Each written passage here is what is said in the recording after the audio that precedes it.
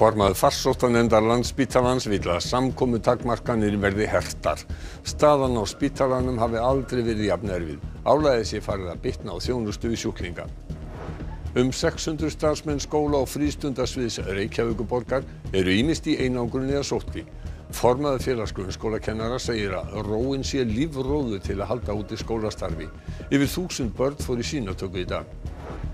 En hitnar undir forsætisráðherra Bretlands sem í dag baðst afsökunar á að hafa mætt í garðveislu þegar afar strangar sóttvarnareglur voru í gildi. Hann segist hafa staðið í þeirri trú að veislan væri vinnufundur. Veitingastaðir eru margir hverjir komnir á þolmörkum, eigendur sjá fram á lokanir eða hópuppsagnir í lok þessa mánaðar, efni stjórnvöld ekki fyrirheit sínum stuðningsaðgerðir. Smitandi óútskýrð hundaveiki geisar þessa dagana. Fjöldi fyrirspurna hefur borist dýralæknum og sóttkví frá öðrum hundum æskileg á meðan að veikin gengur yfir. Matvælastofnun rannsakar uppruna pestarinnar.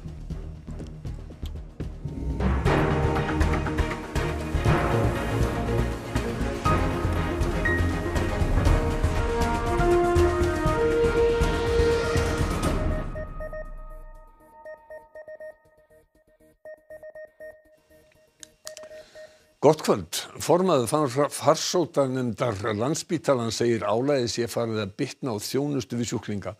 Hann kallar eftir verulega hertum samkomutakmörkunum eins og í fyrstu bylgju faraldursins. Neyðarstig almannavarna var virkjað í gær vegna álags á innviði samfélagsins, sér í lagi heilbrigðiskerfið. Landspítalinn hefur verið á neyðarstigi síðan fyrir áramót. Þetta svona það snúnasta sem við séð núna, altså í þessum bylgjum. Sem skýrist meðal annars af fjölda sjúklinga. 11 COVID-veikir lögðust inn í gær, 45 eru því inniliggjandi og 7 á gjörgæslu. Í ofanlag eru 150 starfsmenn í einangrun. Í minnisblaði sem fór frá ríkislögreglustjóra til innanríkisráðherra í gær kemur fram að samkvæmt mati Landspítala vantar tugi sérhæfða starfsmanna eigi að tryggja lágmarksmönnun á sjúkrahúsinu. Þetta sem kemur fram í minnisblaðinu byggir á því að ef að spár ganga eftir annarkot á líklegast eða versta veg, að þá skapast mjög mikil þörf fyrir viðbótarmannskap sem við höfum ekki til að dreifa. Í gær framlengdi heilbrigðisráðherra reglur 20 manna samkomubanni í 3 vikur. Már segir að þær aðgerðir sem nú eru í gildi dugi ekki til að tempra faraldurinn, heldur þurfa að herða aðgerðir verulega eins og í fyrstu bylgjunni. Már segir að sú leið að höfða til fólks hafi ekki dugað með sama hætti og aðgerðir stjórnvalda.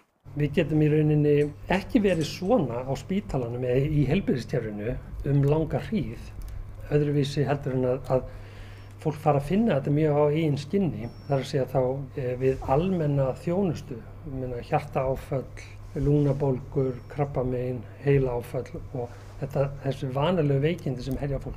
Við erum í rauninni að reyna að standa vörð þá þjónustu sem að fólkið okkar á svo sannarlega skilið. Og við erum bara komin út að ystu mörkum með það. Ef það er það sem þarf að grípa til algjörs lockdown í samfélaginu, þá er það bara eitthvað sem að mætti alveg íhuga. En það er ekki það sem er ákjósanlegast. Hafa komið upp alvarleg atvik þar sem að fólki sem þarf brýna aðstoð hefur ekki verið sýnt út af álagi á spítalanum? Já, það hafa komið slík atvik. Og það er í rauninni það sem er líka bara mjög erfitt fyrir heilbrigðisstarfsfólk vegna þess að atvik sem við vitum að eru óþörf en koma upp vegna þess að það er of mikil erill og það er of mörg horn að líta.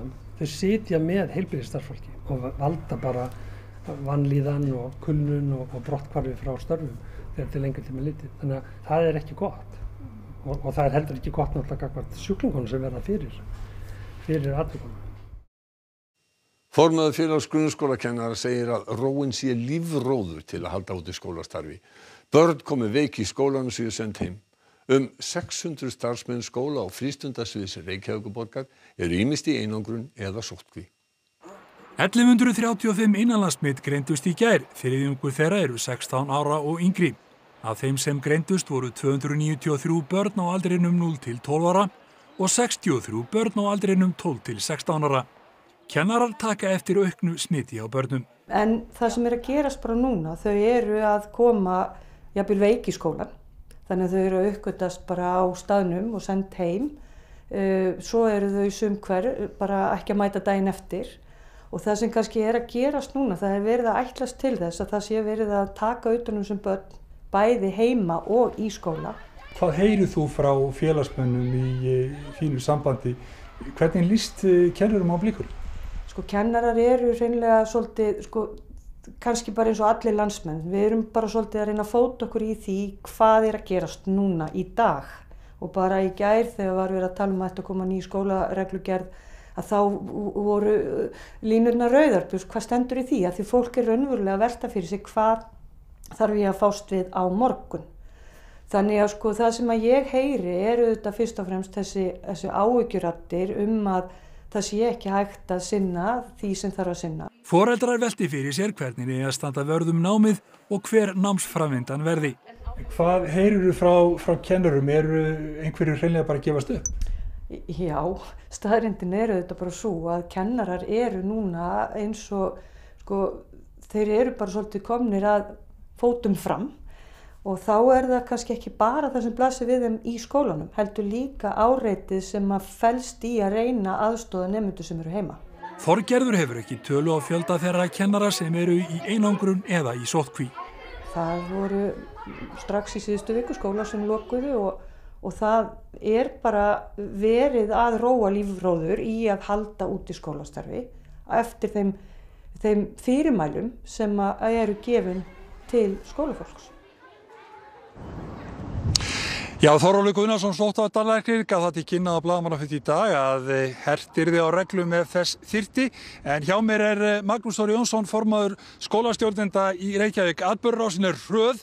Þú ert búinn að taka púlsinn á þessu núna síðustu daga, síðustu stundir allavega. Hvernig staðan akkúrat núna? Já, við svona heilt yfir í Reykjavík þá var ég aðeins að upplýsing í dag og mér sýnist svona staðan vera að það mjög algengt að í dag vanti svona 20% starfsmanna í skólana.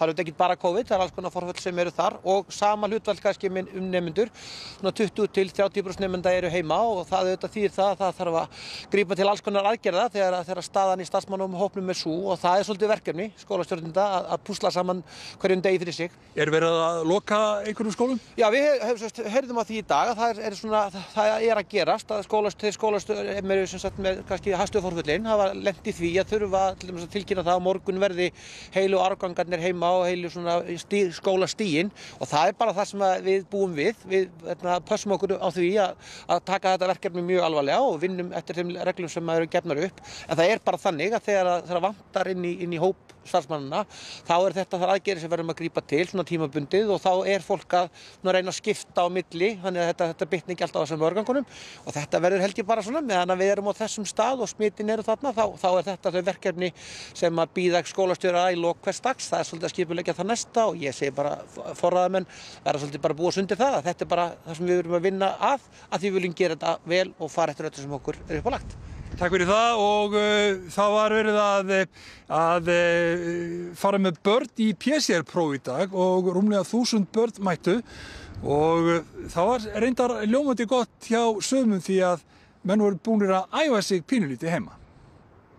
Langstærsti dagurinn hérna í Barnasýnatökum. Við höfum aldrei fengið jafn mörg börn í PCR-sýnatökur á einum degi. Hver er skýringin? Ómikrón. Þú ert alveg að höra á því? Já, líklegast. En hvernig taka börnin þessu? Þau taka sér flest mjög vel, eru vel undirbúin, en þetta auðvitað mjög erfiðar aðstæður og erfitt að leggja þetta á börn og svona, já, mikinn fjölda. Marta María segir að líklega verði framhald á þessum sýnatökum. Hvernig taka foreldrar þessu? Eru þau eitthvað að stappa stálinn í börnin eða þurfa þau þess ekki? Jú, þau koma auðvitað flest mjög vel undirbúin til okkar og foreldrarnir styðja auðvitað vel við börnin sín í langflestu tilvikum. 1010 börn mættu í dag. Þetta gekk bara vel. Þessi var dugleg. Hvor var meira stressaðri, þú eða hún? Sennilega ég. Bara gekk mjög vel. Og engin smeykur? Kannski smá, en það er eiginlega erfiðar að vera, óttinn á undan er eiginlega erfiðari heldur en aðgerðin sjálf. Því að svo þetta bara smá kitl í nebban, smá í hálsinn. Og hvernig gekk? Bara góður vel. Var verið að kitla því í nefnu? Við æfðum okkur heima í gær þannig að við tókum svona testrun heima. Já, þannig að hún vissi út í hvað hún var að fara. Þú hefur nú ekki verið smeyk, gekk þetta ekki vel? Já. Hvað ertu búin að fara oft? Hvað ertu búin að fara oft í svona próf? 16. Ha? 16 sinnum. 16 sinnum í svona próf? Og þú ert ekki einu sinni orðin 16 ára? Nei. Og til útlanda. Boris Johnson, forsætisráðherra Bretlands, viðurkenndi í dag að hafa mætt í garðveislu sem haldin var við bústað hans í maí 2020 þegar afar strangar samkomutakmarkanir voru í gildi. Stjórnarandstaðan krefst þess að hann segi af sér og sífellt fleiri samherjar forsætisráðherrar taka í sama streng. Mr. Speaker, I want to apologize. Svona hófst fyrirspurnatími forsætisráðherra í neðri málstofu breska þingsins í dag. Þangað til hafði Jónsson verið þögull sem gröfin garðveisluna umtöluðu, sem haldin var í maí 2020 við Downingstræti 10, sem einmitt bústaður forsætisráðherrans. Og með honum í för þetta kvöld var eiginkona hans Carrie Jónsson. And when I went into that garden just after 6 on the 20th of May 2020 to thank groups of staff before going back into my office 25 minutes later to continue working, I believed implicitly that this was a work event. But Mr. Speaker, with hindsight, I should have sent everyone back inside. Well, there we have it. After months of deceit and deception, the pathetic spectacle of a man who's run out of road. Starmer uppskar mikil hróp máli sínu til stuðnings þegar hann sagði málsvörn Johnsons vera móðgun við bresku þjóðina. He's finally been forced to admit what everyone knew, that when the whole country was locked down, he was hosting boozy parties in Downing Street. Yes. Is he now going to do the decent thing and resign? Samherjar Johnsons í íhaldsflokknum hafa margir tekið undir kröfu stjórnarandstöðunar afsögn. Nú síðast Douglas Ross sem leiðtogi skoska íhaldsflokksins. Sjálfur segist forsætisráðherrann ætla að bíða og sjá hvað kemur út úr yfirstandandi rannsókn á málinu. Fjallað verður bresk stjórnmál í heimskluganum á morgunvakt rásar 1 í fyrramálið og svo aftur hingað heim. Veitingamenn sjá fram á hópuppsagnir og lokanir næstu mánaðamót verði tekjufall sem þeir hafa orðið fyrir vegna samkomutakmarkana ekki bætt á allra næstu vikum. Síðustu vikur hafa verið veitingamönnum þungar. 50 manna samkomutakmark var sett á í nóvember og ekki mátti hleypa gestum inn eftir klukkan 10. Rétt fyrir jól voru takmarkanir hertar enn frekar. 20 manna fjöldatakmark og opnunartími styttur klukkustund. Þær aðgerðir voru framlengdar 3 vikur í gær og mögulegt að þær verði hertar enn frekar á næstu dögum. Þegar takmarkanir voru hertar í desember sagði fjármálaráðherra að veitingaaðilum yrði bætt það tjón sem hlytist af skertum opnunartíma. En hefur ekkert verið bætt og var hljóðið í þeim veitingamönnum sem Fréttastofa ræddi við í dag afar þungt. Þeir sjá fram á hópuppsagnir og jafnvel lokanir. Næstu mánaðamót draga svolítið línunni í sandinn með það hverjir bara hreinlega hellast úr lestinni ef ekki til aðgerða í gripið. Fyrir veitingamenn jólavertíðin einn stærsti tími ársins, en þeir segja að vegna samkomutakmarkana hafi tekjurnar aðeins verið brot af því sem ætla mátti. Ofan á tekjufall séu engar sértakaleiðir í boði og bankarnir óviljugir til að lána inn í veitingageirann. Áætla þeir að til að bæta þann skaða sem þegar hefur orðið og til að mæta tekjufalli næstu missera þurfi aðgerðir að hlaupa á 7 til 10 milljörðum króna. Þá var það ekki til að létta lund veitingamanna að á sama tíma og þeir bíða eftir aðgerðum, þá hafi Alþingi samþykkt að framlengja allir vinna átakið, þótt núgildandi samkomutakmarkanir hafi ekki teljandi áhrif á byggingaiðnað. Okkur líður svolítið undan skilin en samtal okkar við stjórnvöld hefur bara verið jákvætt og þó svo að sé svona full seint til aðgerða gripið fyrst okkur fyrir veitingageirann þá trúi ég því að það sé einhvers konar lausn í sjónmáli og gerir ráð fyrir því að aðgerðapakki verði kynntur 17.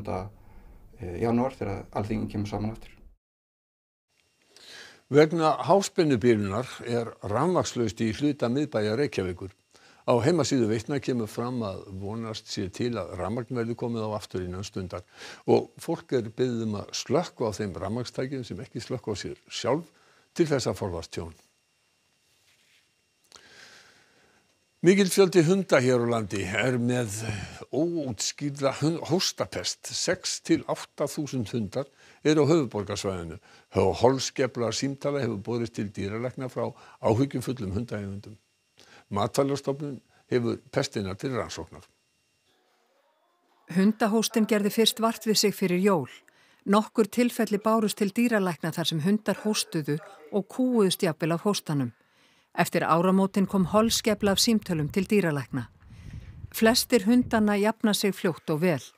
Meðan þeir hafa matarlyst og eru sjálfum sér líkir best að taka það rólega, en ef mikil veikindi verða rétt að leita læknis. Einstaka dæmi alvarleg veikindi og jafnvel dauða. Þessi sem þú ert með þarna, hann var ekki alveg svona sprækur þegar hann kom inn í morgun eða hvað? Nei, þetta nú 14 ára gamall snillingur og það nú sennilega bara eins og okkur, við lendum í einhverju svona, það skiptir kannski aldrei einhverju máli. Hann var rosalega veikur, hann kom inn í 40 stiga hita, hann stóð ekki í lappirnar og leist ekki á blikuna til að byrja með. En hann svarar meðferð mjög vel og okkur grunar að hann sé með þetta, hann komið lúnabólgu sem sagt. Og okkur grunar að hann byrjaði að hósta fyrir nokkrum dögum, að þetta sé máli með hann líka. Ráðið kannski ekki að sitja bara heima í sófanum, halda áfram að fara út að ganga með hundinn sinn, en hann ætti helst ekki að vera innan aðra hunda mikið á meðan þessi pest að ganga yfir. Og það einmitt vegna þess að þetta virðist dreifast svo hratt og ná til margra hunda að það telst óvanalegt og þá teljum við ástæðu til þess að rýna það betur. Ég hef aldrei upplifað aðra eins faraldur, ekki hér, ég er verið með dálítinn tíma og ég hef aldrei séð svona svakalegt smit, hundar sem hafa ekki farið neitt bara út í garð og þau eru byrjað að hósta, það er alveg stórmerkilegt. En það ekki COVID? Ég held ekki, nei. Ég finnst það er mjög niðarlega á listanum, ég held ekki, ég er ekki fræðilegur. Við teljum að það séu hverfandi líkur. Það var strax þegar COVID kom athugað hvort að gæludýr væru líklega til þess að fá veiruna og hundar virðast einstaklega ómóttækilegir. Þannig að við óttumst það ekki. En það eru ótal veirur sem geta valdið hósta hjá hundum og við erum að skoða bæði þekktar veirur, þekktar bakteríur og einnig erum við að skoða veirur sem að þekkjast erlendis en hafa ekki greinst hér á landi bara til að vera viss. Skólabörn í Úganda mega loks mæta aftur í skólann eftir lengstu skólalókun sem getur. Það voru því glöð börn sem settust aftur á skólabekk í Kíana í júníorskólanum í útjaðri höfuðborgarinnar Kampala á mánudag. Skólum var lokað í mars 2020 skömmu eftir að fyrsta COVID-19 tilfelli greindist í Afríku.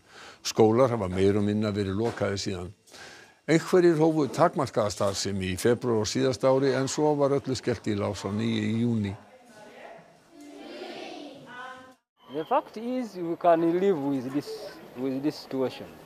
Because my assumption is even the other time taking back children home was a mistake by the ministry. If these children had been managed from schools, we would manage the situation. So I hope that this time there is no closure again. Staðsetning hefur verið ákveðin fyrir tvær nýjar heilsugæslustöðvar á Akureyri en loka á þeirri sem nú starfrætt. Forstjóri Heilbrigðisstofnunar Norðurlands gerir ráð fyrir að auðveldara verði að laða til sín fólk þegar að starfsaðstæður batna. Í lok árs 2019 samþykkti Svandís Svavarsdóttir, þáverandi heilbrigðisráðherra, að við endurnýjun heilsugæsluþjónustu á Akureyri yrði gert ráð fyrir 2 starfsstöðum í bænum. Heilsugæslan á Akureyri í svokölluðu Amarahúsi í göngugötunni og hefur verið frá 1985. Aðgengið ekki gott og stenst ekki nútíma kröfur en heilsugæslan á efstu 4 hæðum hússins. 21.000 manns nýta sér þjónustu heilsugæslunar á Akureyri og núverandi húsnæði allt of lítið. Heilsugæslustöðvarnar sem stendur til að opna verða í sitthvorum bæjarhlutanum, annars vegar á Tjaldstæðisreitnum við Þórunnarstræti og hins vegar í verslunarmiðstöðinni Sunnuhlíð. Þannig þau voru með það í huga að vera frekar í gömlu húsnæði heldur en að byggja nýtt? Nei, við aðalatriði fyrir okkur raunin bara að fá húsnæði sem algjörlega hannað fyrir þessa starfsemi. Og ef það hægt að koma því þannig fyrir í eldra húsnæði, þá erum við bara kátt með það. Heilsugæslan verður á nánast allir efri hæð hússins ásamt fyrirhugaðri viðbyggingu en áfram verður önnur starfsemi á jarðhæðinni. Það stendur raunin til þess að taka allt innan úr húsnæðinu og raunin endurnýja það alveg frá A til Ö. Þannig að við höfum séð það annars staðar hjá ríkinu þar sem menn hafa gert þetta og það hefur bara gengið prýðilega. Framkvæmdir ættu að hefjast í vetur við Sunnuhlíð og mögulegt að hún verði opnuð í lok árs 2023. Bygging heilsugæsluna við Tjaldstæðið mun taka lengri tíma og verður nú líklega opnuð ári síðar. Það hefði ekkert ágjör að fá ná margar lækna.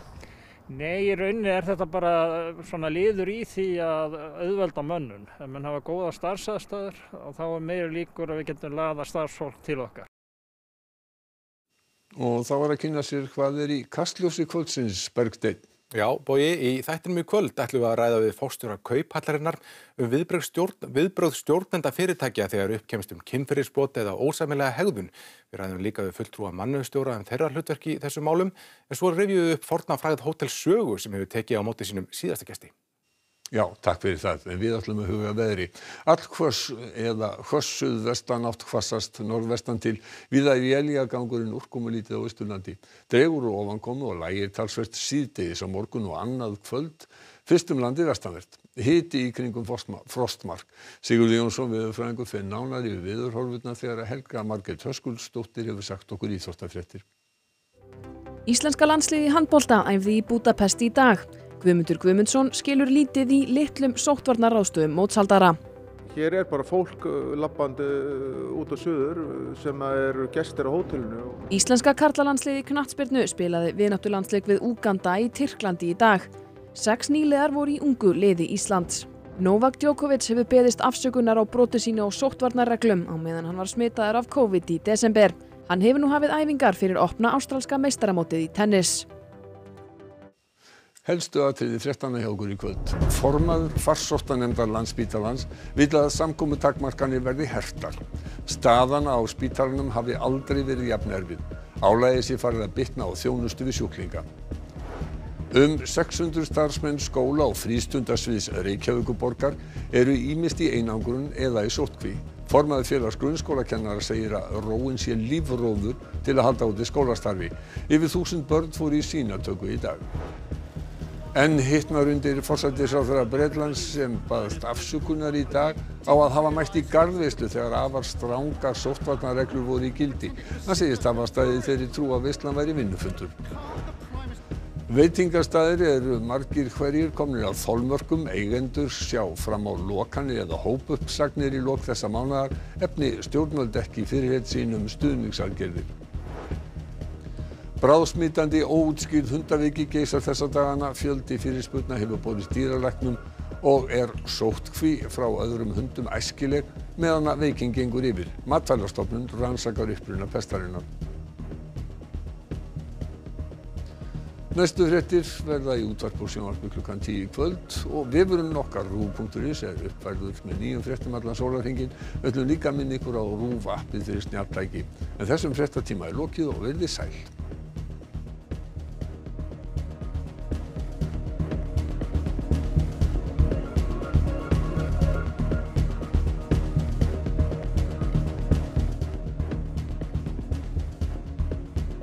Á RÚV í kvöld. Stolin list íslensk-grísk heimildaþáttaröð í 3 hlutum sem fjallar hverjir eru réttmætir eigendur menningarlegra listmuna. Kraftaverkið ítölsk spennuþáttaröð